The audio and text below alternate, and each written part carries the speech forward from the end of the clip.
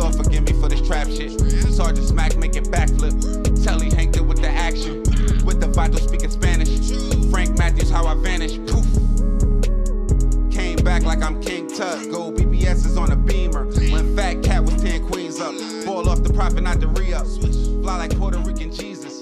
Uptown like I'm Baby May. Just caught a touchdown from the bay. While incarcerated, Lloyd wrote the Amalgamated Order of Lordism, 61 pages obtained by ABC 7 that detailed the Vice Lord command structure in the prisons.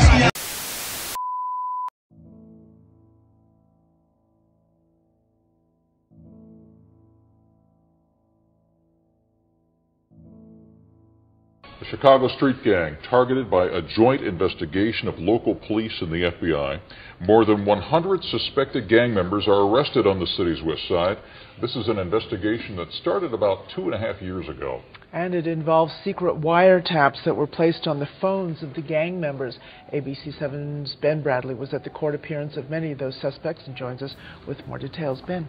Linda Allen, for more than 2 years as members of this street gang allegedly sold drugs on the west side, FBI agents and Chicago police officers were listening, watching, and recording, building a case that they hope will cripple one of Chicago's biggest and Police and prosecutors say that during Lloyd's quarter-century as gang leader, Vice Lord drug deals, extortion, and other crimes led to thousands of homicides. What'd you do for Willie? Man, I would die for him, kill for him, rob for him, steal for him, go to jail for him. While incarcerated, Lloyd wrote the Amalgamated Order of Lordism, 61 pages obtained by ABC 7 that detailed the Vice Lord command structure in the prisons. I'd like to present this trophy to Willie Lloyd, the King of Kings in 2001 Macklin and player ball. Give it up. Come on down, Willie Lloyd. Willie Lloyd. Come on down, Church. Give me $3 and flashing on the interest to you, Jack.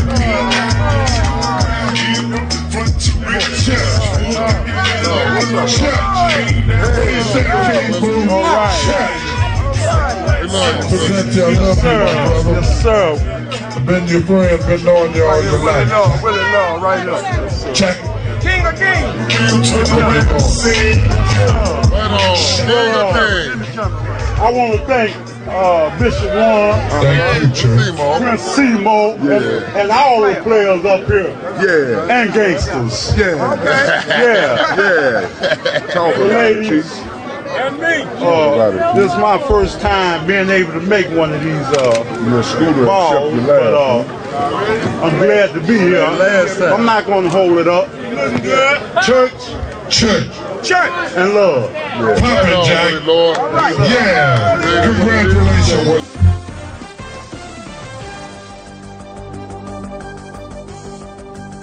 Tonight's special segment, an ABC 7 exclusive with Willie Lloyd, a former gang leader who says he was nearly killed for speaking against the kind of life he once led. Lloyd was a longtime leader of the Vice Lords, the oldest and largest street gang on Chicago's west side. ABC 7's Charles Thomas joins us with the message Lloyd wants to spread now about life in a gang. Charles? Ron, for most of the past 35 years, the notorious Vice Lords gang was ruled from various prisons by convicted cop killer Willie Lloyd. But Lloyd, who survived an assassination attempt in 2003, is speaking out again against the organized criminals who terrorize Chicago neighborhoods.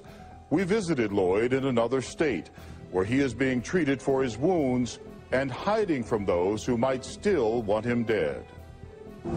Gang life is not anything to be glorified. Willie Earl Lloyd, who spent over half his life in state and federal penitentiaries, is now imprisoned by his own body. Lloyd is the 55-year-old, he says retired, Supreme Chief of the almighty Vice Lord Nation. That's right, the king. The King of Kings. Lloyd has been paralyzed from the neck down since August 2003 when he was hit by 4 bullets fired by assassins in Garfield Park. Before the shooting, Lloyd says he quit the Vice Lords and became an outspoken critic of gang life. He believes his attackers included some of his former henchmen. They felt I was threatening to their way of life. But Lloyd would not give an order to retaliate. I don't want to take control again. No. It ain't for Willie to take control no more.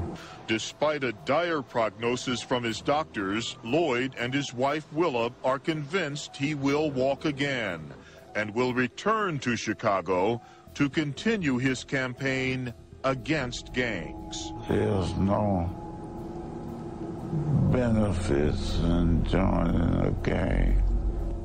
I think myself as Dr. Frankenstein, the monster I created, had turned on me.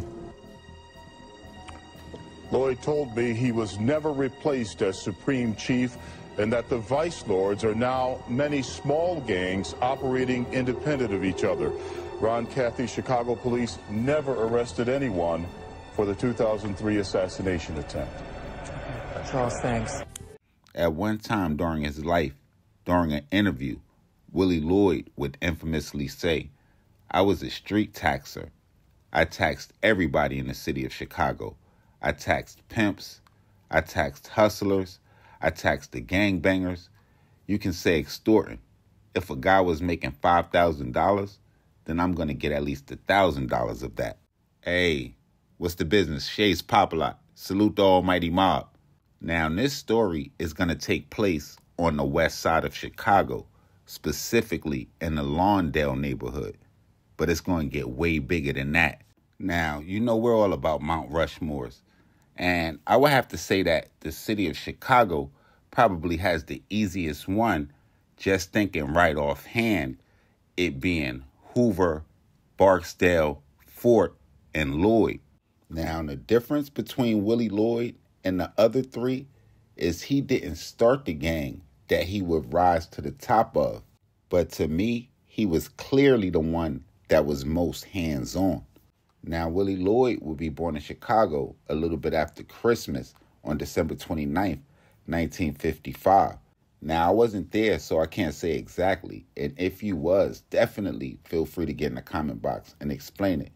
But I would picture the 1960s when Willie was coming to age in Chicago would be ripe with poverty, turned up with racism, and just a time in the city where different gangs and factions were just sprouting up every single day. And imagining that to be the climate of the city, it's not surprising that Willie would join a faction of the Vice Lords, the unknown Vice Lords, at the early age of 12. And it would be rumored that by the time he was 14, that he would go on to recruit thousands of other members to the gang.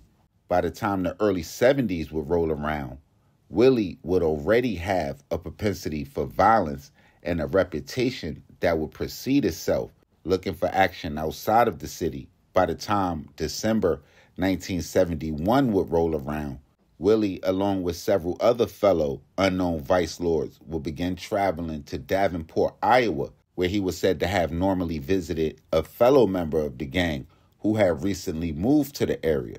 While visiting Davenport, the group would begin to commit armed robberies. He was alleged to be part of a group that would rob an establishment by the name of the Little Green Apple Tavern.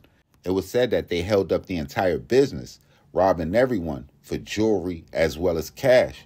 Things would only escalate for the group when, in early December of 1971, they would act on a tip and target a room in downtown Davenport at the Quality Inn Motel, where the group was alleged to have plans to rob a Davenport police officer by the name of Leon Washington.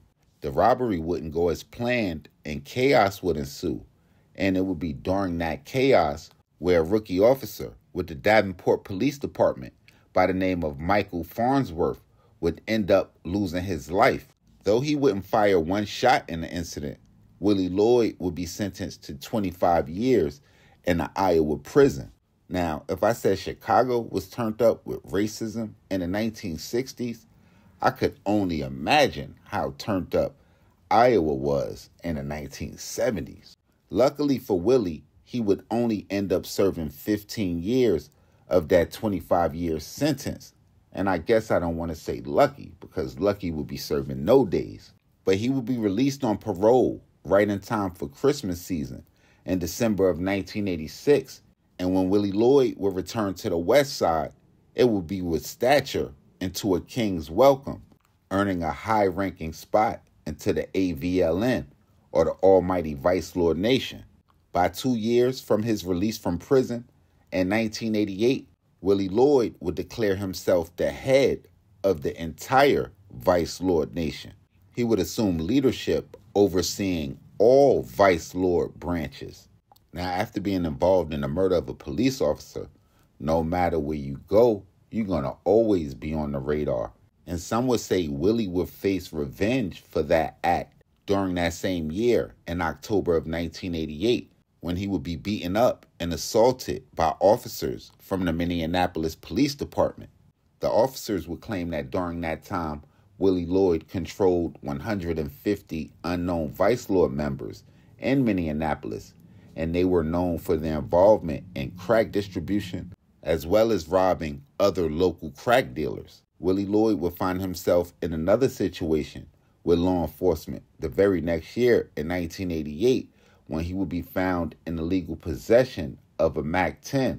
Willie Lloyd would end up serving 2.5 years on that gun charge, and this will begin his slip from the top of the almighty Vice Lord Nation, as he was said to become addicted to heroin during this time, which will begin to raise concerns about his leadership in the eyes of the nation. Again released from prison right around the Christmas season on December the 30th, 1992, Willie Lloyd was determined to restore his power within the Vice Lord Nation. But upon his return, disputes over drugs and owed money would erupt, and he would allegedly find himself in a violent conflict over the North Avenue drug trade with the Four Corner Hustlers, something that I spoke briefly about with LeBar Broman Span. Y'all can go check that out. But just a year after his release in December of 92, he would face more charges of armed robbery and unlawful restraint in 1993. Now, further compounding his challenges, during his trial, attempts would be made on his life, including a brazen shootout on the Eisenhower Expressway. Now, it's said that rival factions would engage in a vicious cycle of revenge, kidnappings, and shootings that would plunge the UVL, or the unknown Vice Lord faction, into an all-out war. Now, by the time 1994 would roll around, law enforcement would close in on the UVL drug operations, resulting in Willie Lloyd's conviction and an 8-year prison sentence. But it was said that during this incarceration, which would be his last, it would mark a turning point in the gangster, as Willie Lloyd would emerge a reformed man, stepping down from his position in the Vice Lord leadership and pretty much renouncing gang life totally.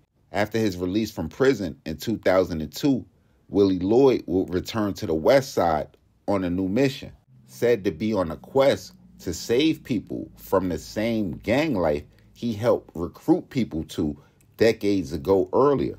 Despite his philanthropic efforts, just a year after being released from prison, Willie Lloyd would be shot and paralyzed in Garfield Park in 2003. Some people would say Willie was still in the streets trying to extort people. Some people would say that it was the gang trying to stop him from stopping people from joining the gang. And some people would just say it was payback for some of the wild shit that Willie had done on the West Side throughout the years.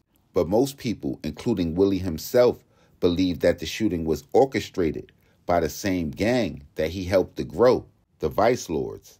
Willie would go into somewhat hiding until his death in 2015. Now, I definitely need y'all in the comment box to let me know what four faces make up the gangsters of the city of Chicago. Y'all hit that red bell and subscribe button right under this video so y'all know when this real trill spill shit is dropping. Y'all head downstairs, let me know where I need to go to, what I missed, what I got wrong, what I need to cover. Hit me directly, Instagram, Twitter, POP_A_LOT. And until the next mission, y'all know the rules. It's Shades Popalot. Salute the almighty MOBB.